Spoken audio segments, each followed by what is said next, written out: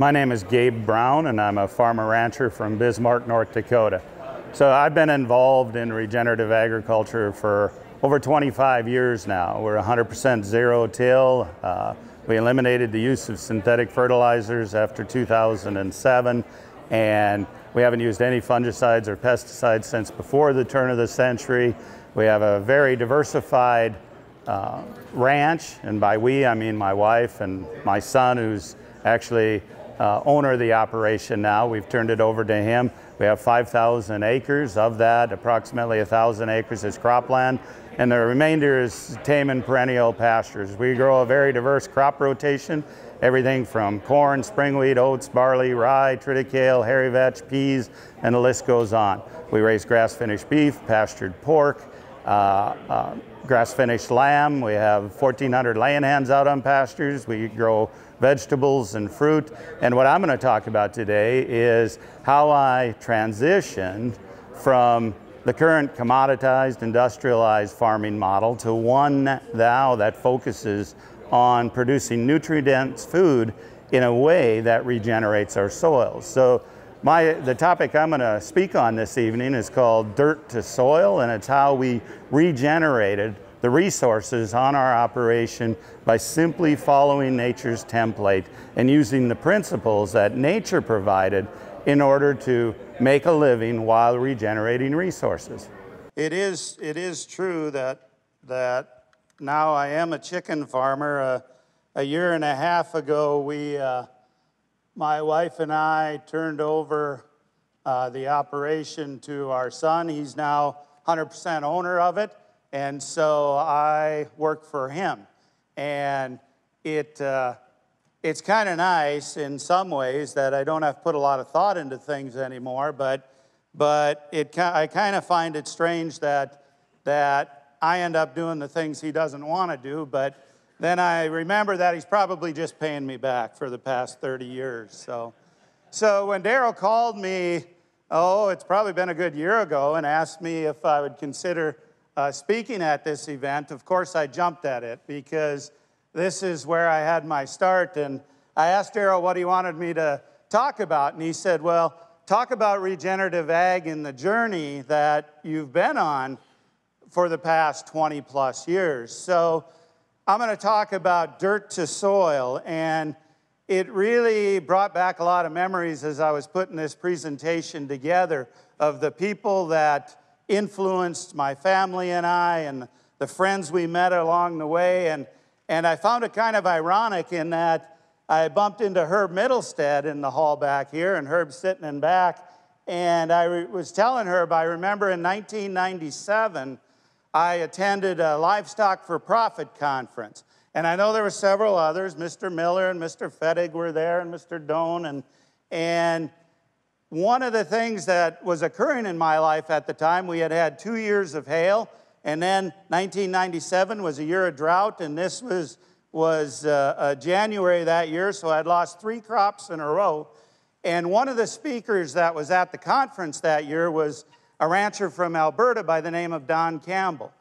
And Don said in his presentation this. He said, if you want to make small changes, change the way you do things. But if you want to make major changes, change the way you see things. And I will never, ever forget that. That probably had more influence on me than anything else these past 20 plus years, because I realized that I had to look at things differently. So what I'm going to do tonight, I'm going to play the role a bit of devil's advocate to start out and describe to you what I see the issues with the current production model, and then how we can use regenerative agriculture to our benefit. And I'm going to end tonight with some things we're working on and that I'm involved with that show great promise for not only putting more dollars in producers' pockets, but also really regenerating not only the health of our land, but the health of our farms and our communities. So, you know, as producers, no matter where we go, what we do, it seems we get it pounded into us that we have to produce more and more to feed an ever-growing world population, right? We hear that every day and every day. Farmers have to feed the world. So we're really focused on yield in pounds. And I really enjoyed what Alan was talking about, in that pounds of beef cattle is the wrong way to look at things. We need to be looking at profit per acre. And I would say the same thing with our grain production. We should not be looking at yield, we should be looking at profit. And over the years, I've come to realize that I will take profit over yield any day. And there's a big difference between the two. So in order to do this, what do? You can drive for a long ways, especially when you head south and east of here, and all you see is fields of monoculture corn, monoculture soybeans. You head west of here, we see wheat upon wheat. You head into Canada, it's canola. Their rotation up there, it seems to me, is canola, snow canola. That's all you see pretty much is canola. Although I was surprised, just last month I was traveling into central Saskatchewan and I saw a lot of soybeans being grown up there now. It's amazing. This whole continent's becoming nothing but corn and beans. We also see a lot of livestock in confinement, and I don't care what type of livestock we're talking about, whether it's beef, cattle, dairy, hogs, poultry, all in confinement. That's a satellite image of a feedlot. Really makes you want to eat beef, doesn't it? Okay, these practices cause what? Loss of biodiversity, right? We're losing the diversity in our ecosystems. My son, for 5 years, he taught rangeland management at this college. And he brought his students out to that particular paddock of ours. It's what we call a native paddock, although Alan Savory was on our ranch a year ago, and he corrected me, Gabe, there's no such thing as native. How do we know? It's a community of plants. Well, in a 2-hour time frame, my son and his students collected over 140 different species of grasses, forbs, and legumes. That's diversity. Yet, us, in our infinite wisdom, think we should plant a monoculture. Do you not think there was a reason that these ecosystems evolved with that type of diversity? That lack of diversity, then, leads to a destruction of what? The soil aggregate, the soils. That's the same soil, and I know many of you have seen this photo. It's all over the internet. A farmer took a forested area, cleared part of it, just like Francis is doing in Africa. That was 4.3% organic matter. Farmed it monoculture soybeans for 17 years, 1.6% organic matter. Which of those soils is going to have more soil life? Which has more carbon? Which is going to infiltrate more water? Which is going to hold more water? Yet that's what we're doing with tillage and monoculture agriculture. If we look under a microscope, we can see the pore spaces. And I'll talk more about that coming up. That lack of biodiversity then leads to lower nutrient cycling, which leads to what? Increased use of synthetic fertilizers. If we're not able to get the production from a naturally functioning ecosystem, we're going to use synthetics in order to boost production. And we can't blame the people back, our forefathers in the 1940s and 50s for using these synthetics, because they saw a significant increase in production by using them. But we have to look at the bigger picture and look at the ecosystem. An increased use of synthetic fertilizer spurs the decline of what? Chris Nichols talked about this, mycorrhizal fungi. We have to have mycorrhizal fungi in the soil for that transfer of nutrients, water, and for the formation of soil aggregates. We have to feed soil biology. We use larger amounts of synthetics, we're going to see a decline in soil biology. I like this photo. That is 20 plus years no-till. Okay? Is no-till the answer? No. It's a piece of the puzzle. It's a piece of a much bigger puzzle. It seems as producers we get so hung up on our tools, we forget to look at how ecosystems function. The issue with this producer's model is it's all monoculture and it's the overuse of synthetics. What happens in a soil environment? Several producers today talked about carbon and nitrogen ratios. If we use a high amount of synthetic nitrogen, the biology is going to consume that, and then what's going to happen? They're going to have to go looking for carbon, right? Where are they going to find that carbon if they've already consumed all the residue on the soil surface? In the soil aggregate, right? They're going after that carbon in the soil aggregate. Pretty soon we get soils that look like that. What's going to be the infiltration rate on those soils? You know, well under ½ an inch an hour. So do we create our own droughts? I think so. ½ inch of rainfall cannot infiltrate. So what does this producer go and do? They'll put in tile drainage, right? Really, they've destroyed the soil ecosystem. It's all for naught. High use of synthetic fertilizer also aids in the propagation of what? Weeds. Most weeds, and I prefer to look at weeds as just forage for livestock, but most weeds are high nitrogen users. So because of this, what do? Increased number of weeds, we're going to spray herbicides, right? What's the issue with that?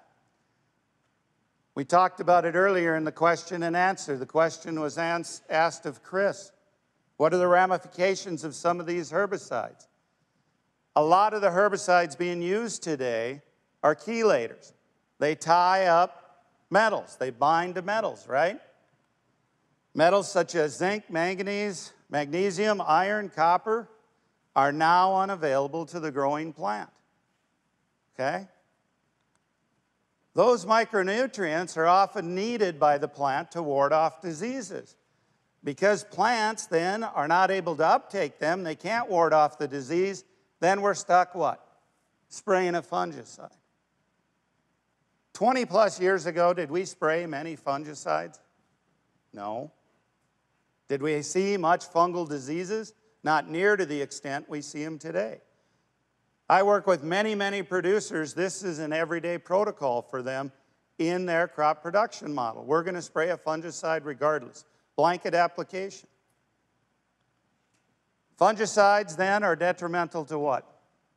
Soil biology.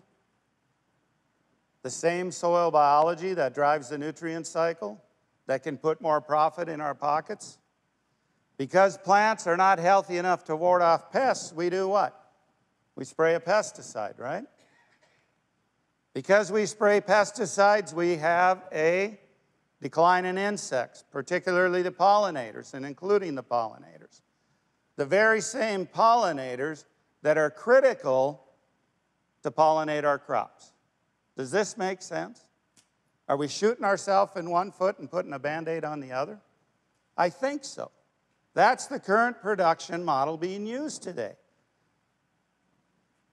These pesticides also cause a decline in the predator insects, the very same predator insects that would consume the pest if we had the diverse ecosystem to be a home for those predators. So, what effect does the current production model have on our resources? This is Iowa. That's supposed to play, but I guess I'll just go. This is Iowa in 2017. We shouldn't be seeing that in production agriculture today. Last spring, we were putting on a soil health school down in Oklahoma. They closed the interstate down because of blowing soil. It was a hazard. We shouldn't be seeing this in our country or anywhere around the world. Look at this. There's Colorado in 1935 in the lower right, Colorado in 2014. What have we learned? We're seeing this everywhere, and there were several photos by the presenters this morning and this afternoon on that. This photo was taken in Burleigh County. Jay would remember this one. That's a producer's topsoil. He had seeded wheat. We had 3 days of 60-mile-an-hour sustained winds. I'm pointing to the top wire on a 3-wire barbed wire fence there, completely covered in soil. There's his wheat crop. The thickness of a sheet of paper is equivalent to 1 ton of topsoil per acre. How many tons of topsoil did he lose there?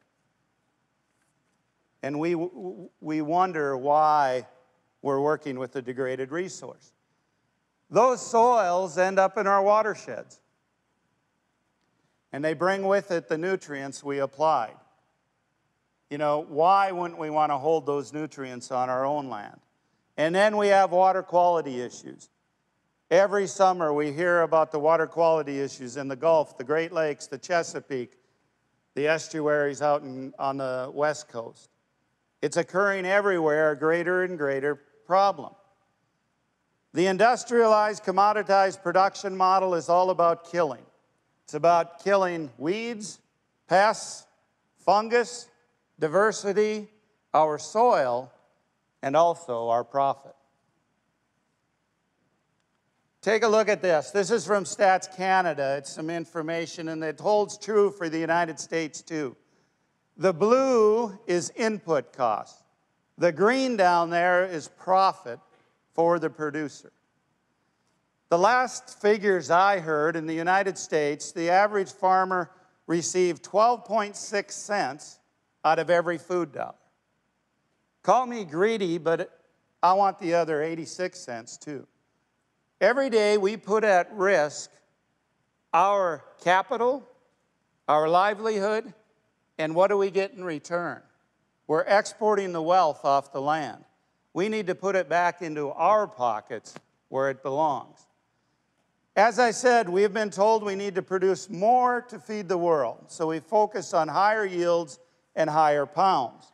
But higher and higher yields and pounds only lead to lower prices, and it leads to more farm subsidies. You know, I have a real issue when farmers complain about the $19 trillion deficit, and here we are going to the mailbox to see if we have a check. You know, think about it. That just is not right. But Gabe, we're feeding the world.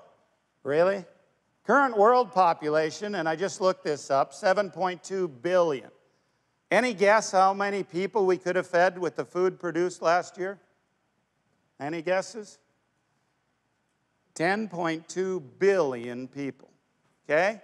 So you are told every day that you have to produce more and more pounds, more and more bushels to feed the world, and we do it over and over again, but we're kidding ourselves if we think the growing population will cure low commodity prices.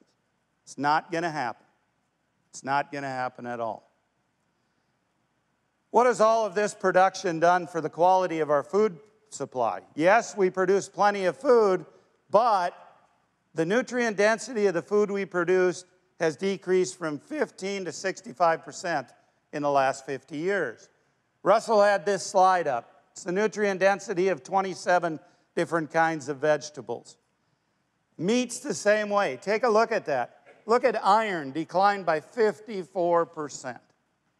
It's absolutely amazing. So what are we doing? We're producing more and more.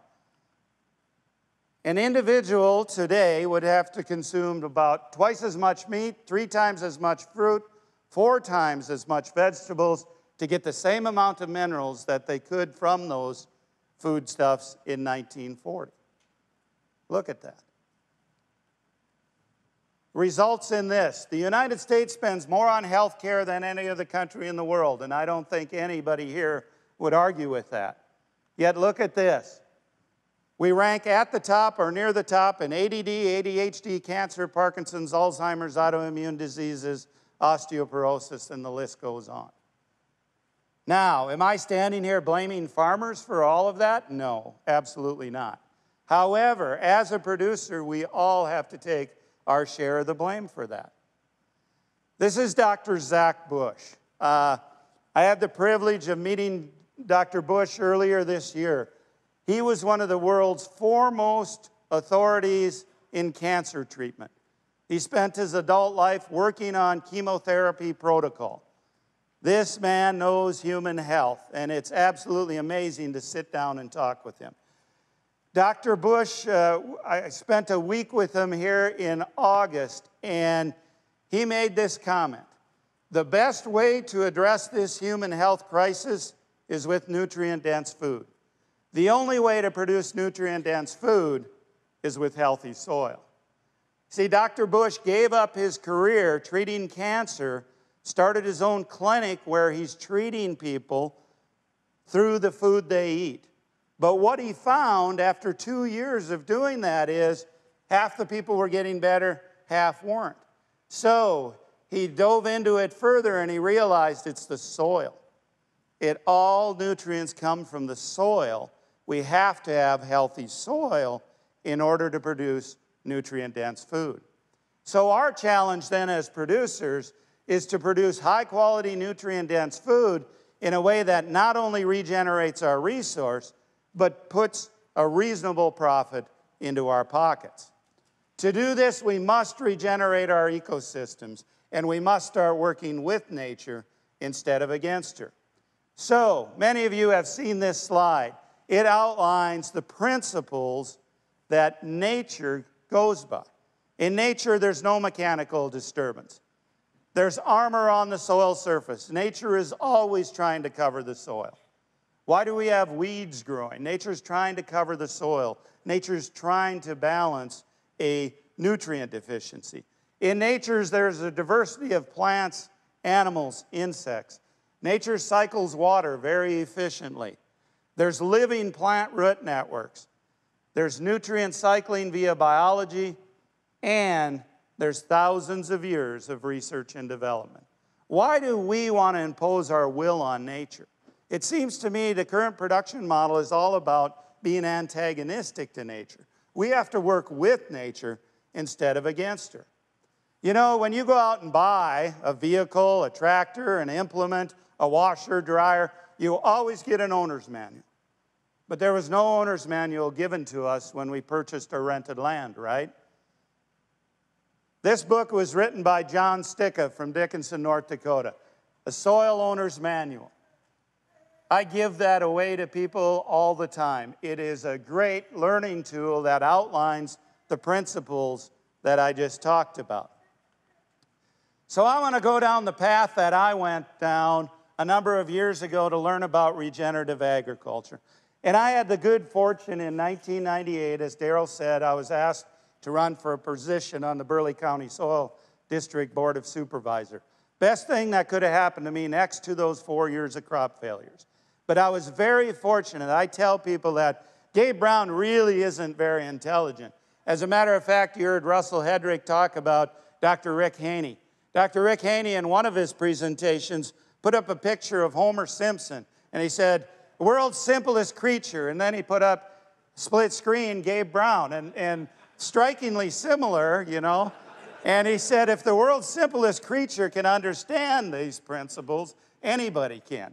So I had the good fortune that I was able to learn from people who really have the intelligence to know what they're talking about.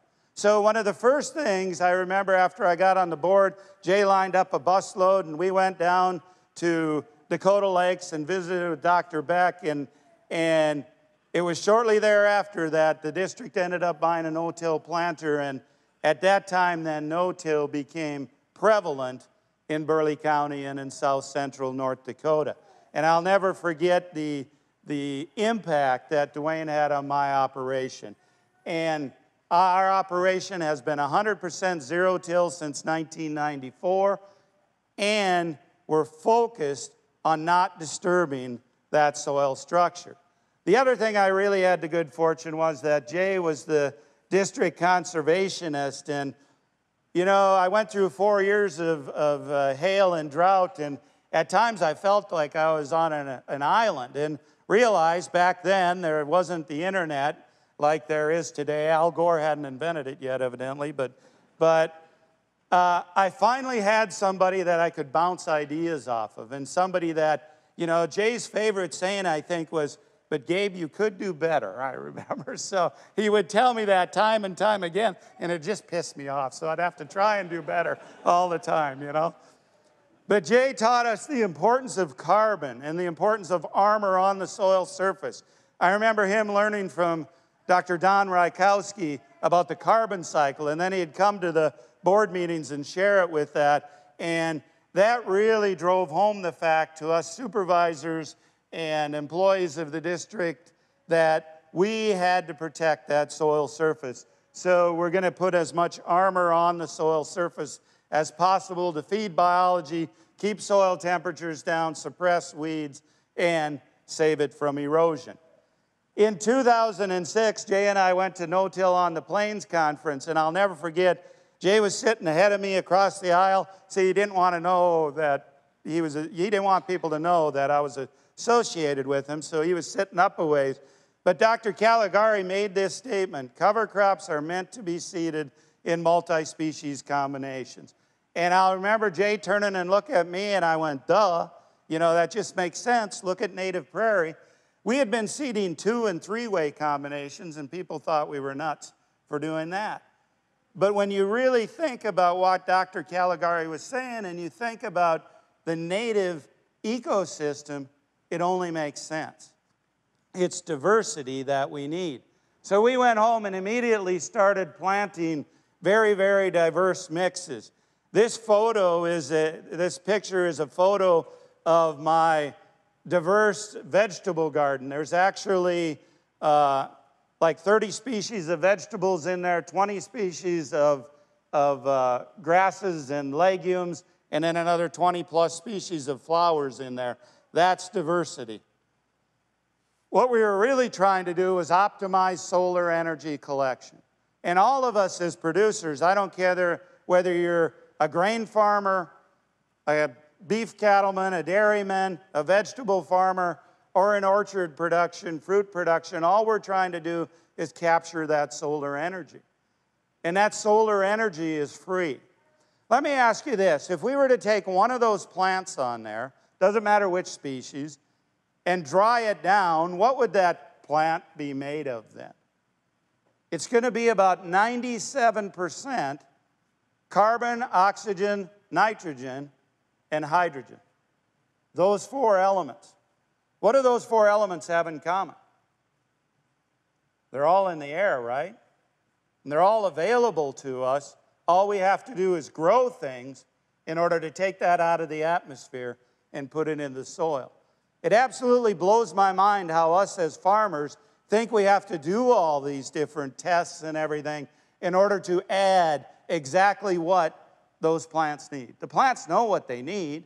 The biology knows what the plants need. We can pull those nutrients out of the atmosphere and out of the parent material in the soil. Now, will that produce the kind of yields you want? Maybe not. However, it will produce profitable yields if your production model is right. We also, at that time, really began to integrate livestock onto our cropland. And I'll never forget going to Neil Dennis's, and as I was coming back across the border, it just struck me. I knew right then and there that animal impact on our cropland was the missing link in taking soil health on cropland to another level. So we're doing that in a big way on our operation. We're grazing a variety of different cover crops at all times in order to get animal impact and the benefits of them onto those particular pieces. I just put this slide in there because even though I'm talking mostly about cropland tonight, it's every bit as critical and important on our grazing lands as it is on cropland, just like Alan Newport told us earlier this afternoon. I want to show you this photo because people, they want to know, can you really grow soil? Can we grow soil? So Kenny Miller at noon talked about how he stockpiles forage.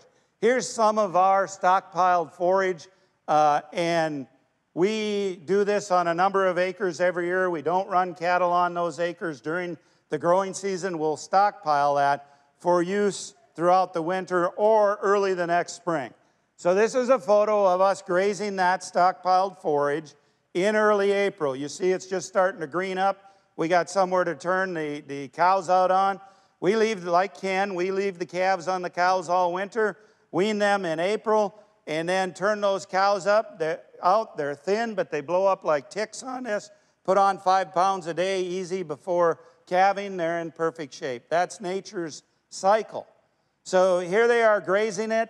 We're laying that residue down on the soil surface as armor to protect the soil and to feed biology. Now, Dr. Christine Jones was at our place 3 years later. We dug down in there. That layer is this residue 3 years later. What's that above? You might argue that that's not really soil. I don't care. To me, I'm growing topsoil. That's what we're doing. We can regenerate soils this way. That's the way these prairie ecosystems were formed over time. Dr. John Lundgren, and you're going to get to hear from Dr. Lundgren tomorrow.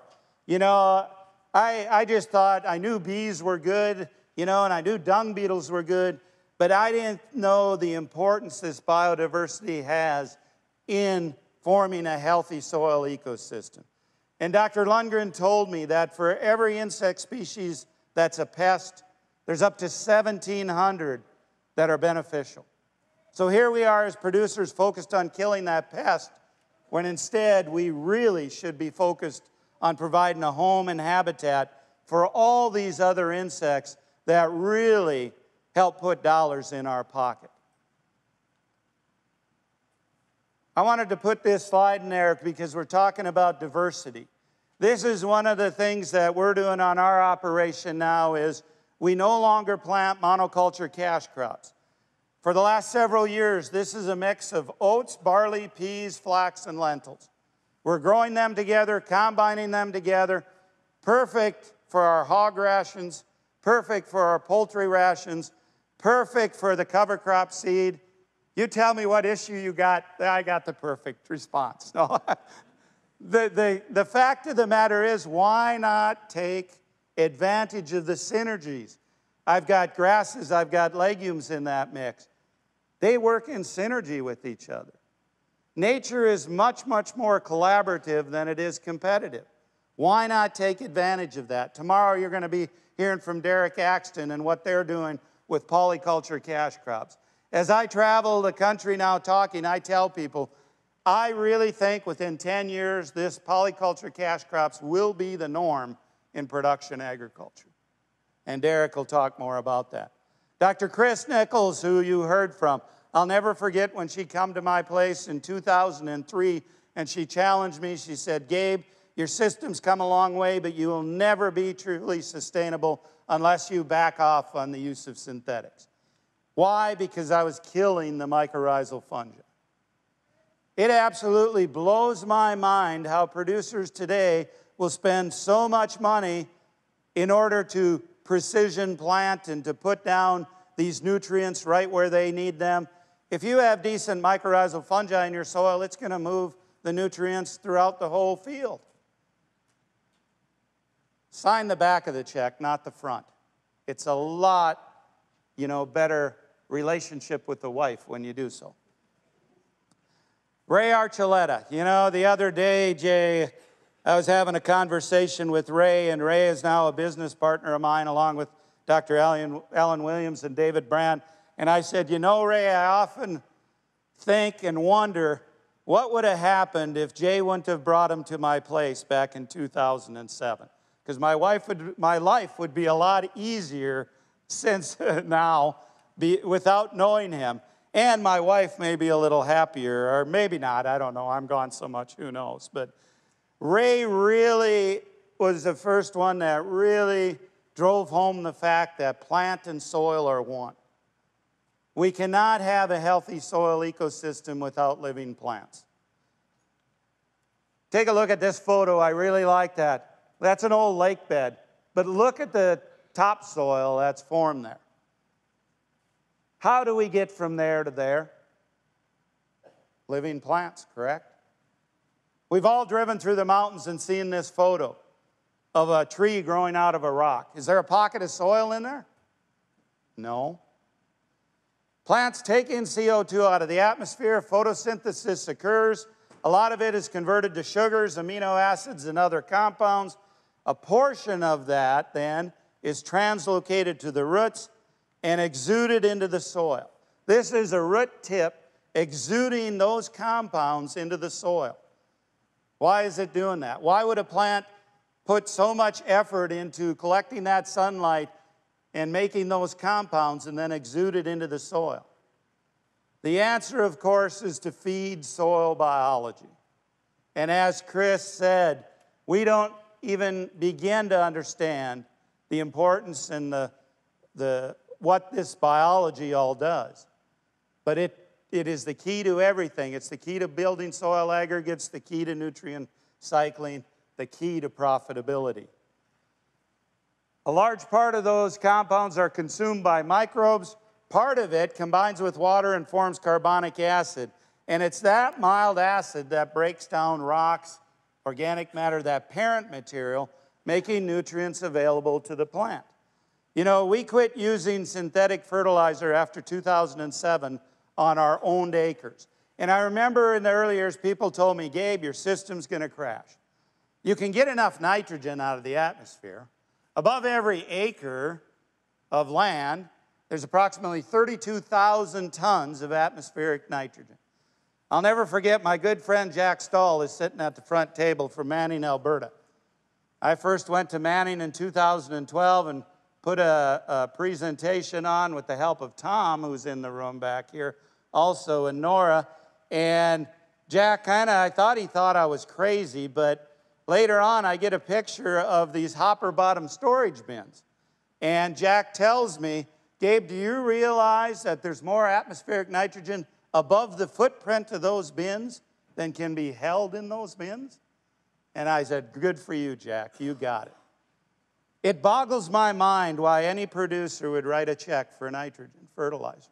We've got that much free in the atmosphere. All we have to do is be wise enough in our thinking and planning to have the legumes in our rotation and have the biology, because as soil scientists are discovering, there's azotobacter and all these types of biology that actually have the ability to take that nitrogen out of the atmosphere and make it available to the plants. But they said, Gabe, you can get nitrogen out of the atmosphere, but you're going to run out of phosphorus and potassium. No, I'm not. As long as I can get a root in the soil and that root can keep going down and I build soil health, I'm going to be able to take that out of the parent material. Do the math. If you've applied phosphorus once in the past 20 years, you've got enough phosphorus in your soils for your lifetime. Do the math. All you got to do is do the math, and it equates out. Yet here we as producers keep dumping copious amounts into the soil, and then we wonder why urban public is so upset with us because it's now in their drinking water. You know, we got to stop and think about that. I can grow roots of perennials, and Alan showed this, deeper and deeper and deeper, and I can break down that parent material, and then the trick is to cycle it in our own ecosystem. Roots feeding biology lead to porosity. Remember taking that photo? Jay took that photo after a 13.6-inch rainfall event on my place in 2009. The more pore spaces, the greater the infiltration, the greater the home for soil biology. As producers, we have come to accept a degraded resource. I spend the majority of my time traveling across North America speaking to producers about soil health and regenerative ag. Every single time I speak at a conference, I hear people say, but Gabe, you don't understand. Our soils aren't like that. You don't understand. You know, I was in Iowa, and they said, now, Gabe, before you give a presentation, you know, we are in Iowa.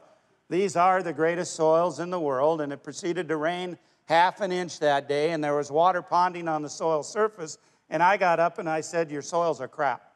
I would not trade my soils for Iowa soils for anything. You know, we've degraded our resource, and I tell people, I have never, ever been on an operation anywhere in the world, including my own, that's not degraded. We are all working with degraded resources, but the fact of the matter is we can regenerate them. This is Michael Thompson in western Kansas. Michael went down the regenerative path a number of years ago. To his father's credit, his father led him. Tilled soil, no lack of diversity. 3 years later, with using diversity in the crop rotation, cover crops, integrating livestock. Isn't that phenomenal? 3 years difference is all. We can do this. This is 10 years of regenerative ag. Look at that soil. There's 20 years of these regenerative principles. We can regenerate our soils. So don't think you're stuck with what you have. How far you go down this path is totally up to you. Now, some of the things I'm involved with, there's a company called Landstream. Landstream's mission is to quantify ecosystem practices. So we're involved on our operation.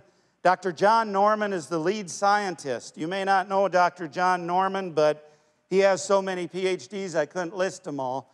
He developed the instrumentation for NASA that NASA uses to measure biomass production on Earth. That's how smart this guy is. So John's been to my place a number of times. They came and they pulled 190 soil samples, 4 feet deep, on 523 acres. They are analyzing that for about everything imaginable, everything from all the nutrients, all the soil quality indicators, and then we're going to quantify how much carbon in real time we're able to pull out of the atmosphere, pump into the soil, and then we're doing tests on the products that we're producing on our ranch, and we're going to find out, can soil health be equated to nutrient-dense food? It's about a $1.5 million project, and it's going to be 3 to 5 years before we get the results. But here's what he's found on the tests he's taken so far. We've pumped enough carbon into the soil to equate to 92 tons per acre, which is the equivalent of 60,400 tons of thermal coal. Soil colors showed aggregation down to 48 inches. 48-inch probe. We had well-aggregated soils all the way down. Dr. Norman said some of the samples are now at 70% pore space, which he had never, ever seen before. He also found A horizon topsoil. Remember, Jeremy was talking about that this morning, 29 inches deep, as compared to other farms in the area that were 5 inches. People say, you know, so often researchers said, oh, it'll take 500 to 1,000 years to grow an inch of topsoil. No, it won't. We can do it in a much shorter time using nature's principles. It's all up to our stewardship, though, as to how fast and how far we advance. So another company that I'm working with is called the Bionutrient Food Association. They've developed, well, they've had engineers develop this meter. It's about the size of a cell phone. And what you'll be able to do with that meter is you can walk into a grocery store, farmer's market, anywhere. You can scan over that product, and it'll read nutrient density. Think of the difference that's going to make in production agriculture. So I'm growing carrots, and Scott's growing carrots. All of a sudden, the grocer sells out of Scott's carrots. Okay? Why? Because people are reading it's higher in nutrient density. They're willing to pay more for it. How much more? That depends. Supply and demand, right? All of a sudden, the grocer's not buying any carrots from me. And I'm going, hey, what the hey? And the grocer's going, you better find out what Scott's doing. Those carrots are higher in nutrient density. They're flying off the shelves. This is coming, and it's coming soon. Now, I predict the next step beyond that is that device is going to read chemical residues also. Okay? What will that mean for each of our operations? We here in the northern Great Plains, we're kind of isolated. Unfortunately, I get taken to the coasts at times, and I learn a lot from the urban public out there. They are buying according to what they perceive to be food that's higher in nutrient density and the way it's grown or raised. That's very, very important to them, and they're willing to pay for it. Now, our challenge then as producers is to provide them with that product at a price point where we can make a reasonable profit. So those are some of our grass-finished steaks, by the way. Another company that you'll be hearing, you already know them, but that I've had the pleasure of working with here now that's going down this regenerative path is General Mills. This past winter, I worked with them to develop a regenerative based questionnaire that it's 25 questions. And you as a producer answer those questions. And some of the questions will be like, do you grow a cover crop on every field every year? If you do, you're in the gold category. If you say, well, I grow a cover crop on 75% or more of the acres, you're in the silver category. Now, don't hold me to these. I don't remember the exact standards, but if you grow a cover crop on less than that, you're in the bronze category. You're going to be paid for your products, your food you're selling to them based on that. You know, are you zero-till? Do you till a field an average of once every 2 years, once a year? What is it? You're being based on that. Do you have armor in the soil surface? What's the diversity of your crop rotation? How many species? Do you have all 4 crop types? They're willing to stick their money where their mouth is, and it's to their benefit because they're a for-profit business. You know, they're going to use it in advertising, etc. Don't kid yourself. But if we can put more dollars in the producer's pocket, and you all being here tonight, you're well down the path already of regenerative agriculture. Why wouldn't you take advantage of that? If not, you're going to be left out. One's ability to be successful with regenerative agriculture is directly related to one's understanding of how soils and the soil ecosystems function. It's not change that we're looking for, it's understanding.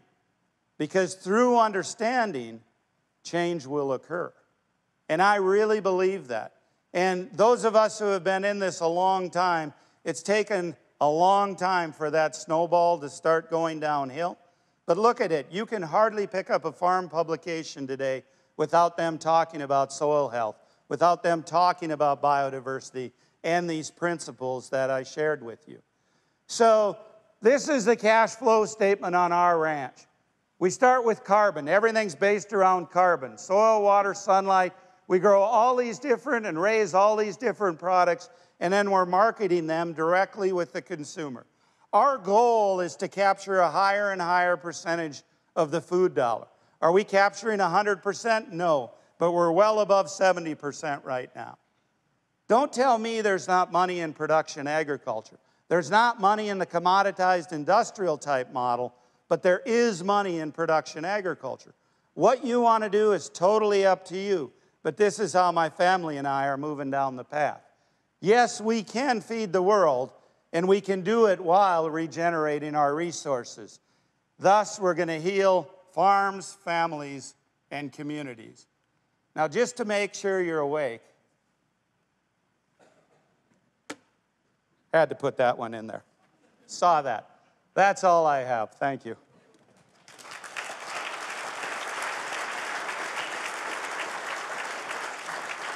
Any questions? Any questions? I'll be around all day tomorrow. So, yes, there's one back here.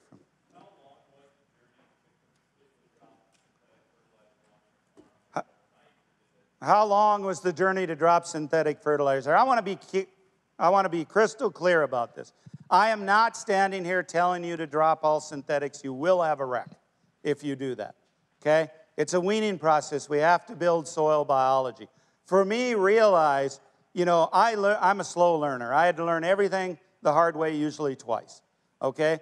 So, you know, what is really gratifying to me is to see young people like Russell, and we're going to hear from Derek tomorrow. They've taken their operations further in 5 years than I did in 25. So it's an unfair question to me. You know, once Chris gave me that challenge, you know, it's kind of like Jay always telling me, yeah, but you could do better. You know, I was going to either prove Chris wrong or right. So I did split trials for 4 years, you know, and for those 4 years, the non-fertilized was more profitable every year than the fertilized. So then I just dropped it totally on our own land. And since then, we've dropped it on all rented land.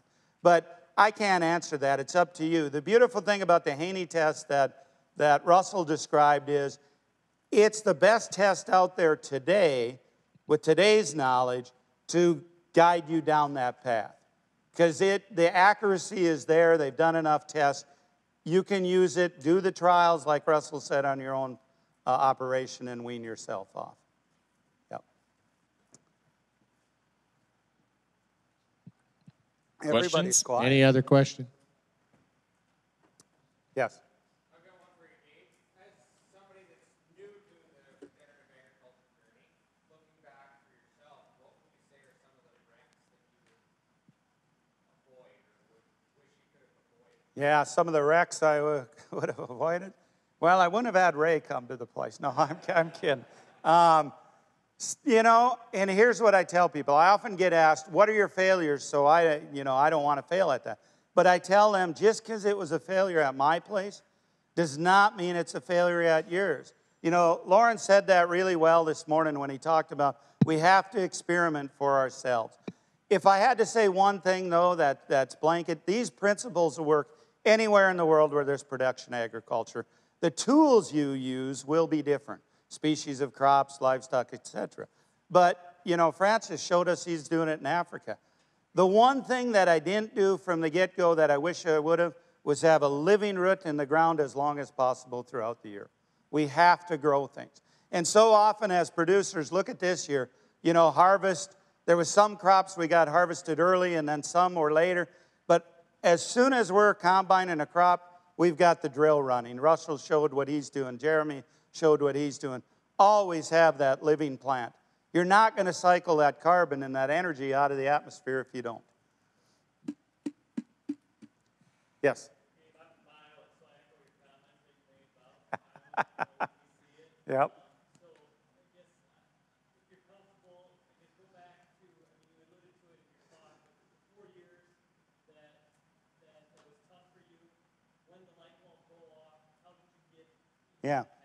Yeah, realize I was already no-tilling. We went 100% zero-till the spring of 1994. So I was no-tilling. We had a good crop, 94. 1995, we lost 100% of our crop to hail.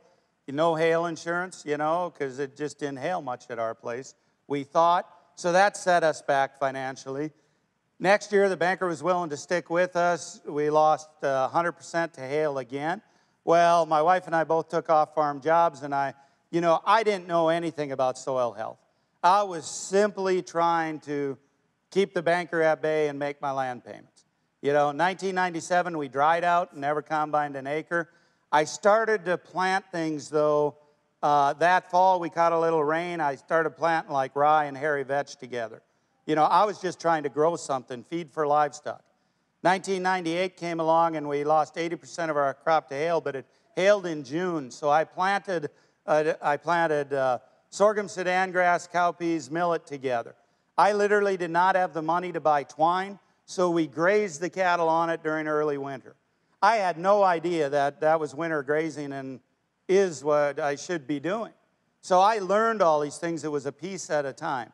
Then when I got on the Burleigh County Board and met Jay and the bunch and we started to bounce ideas, then I really saw the difference. We saw earthworms coming back.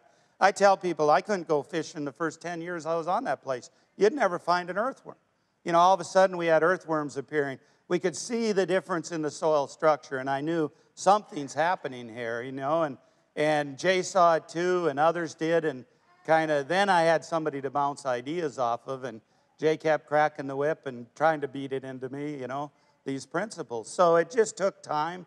There wasn't a light bulb moment, but that's the one reason I shared with you the people that influenced me so much. Because Lauren said it really well, you got to develop these networks. I didn't have a network back then. It was old Ray Steyer in North Carolina, who I read some articles about, and David Brandt in Ohio. With no internet, I just read about him. You know, I researched Thomas Jefferson's old journals, what he was growing in Monticello. You know, it was either do or die. And so often, those of us going down that path, that's the way it was. But the beauty of it is with this regenerative model, and you see it here today, everybody's willing to share. And that's a great thing. Develop those networks and learn from it. Yep.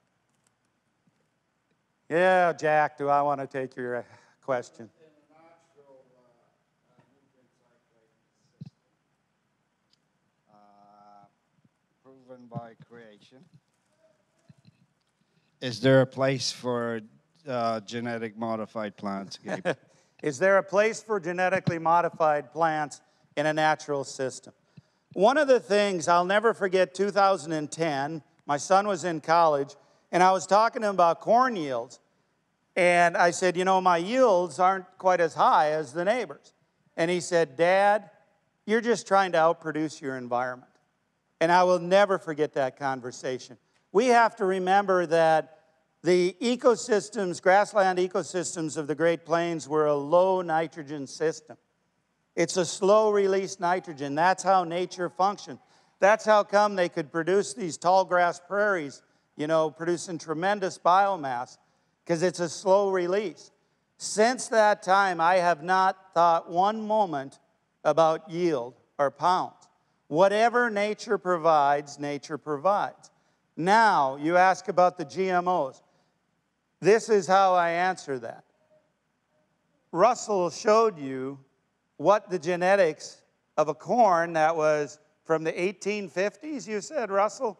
Yeah, look at that. 170 years old, produced 318 bushel corn, and won the corn yield contest in North Carolina. Do you think he would have got any better with GMOs? The other thing I will say is we're direct marketing our products directly to consumers. And my son has now over 8,000 customers that have or are buying from him. The number one question they ask when they come up and buy from him is, where are you from? They want to know they're a farmer. The number two question, asked by over 70% of them, do you grow any GMOs? If we say yes, we are done. They will not do business with us.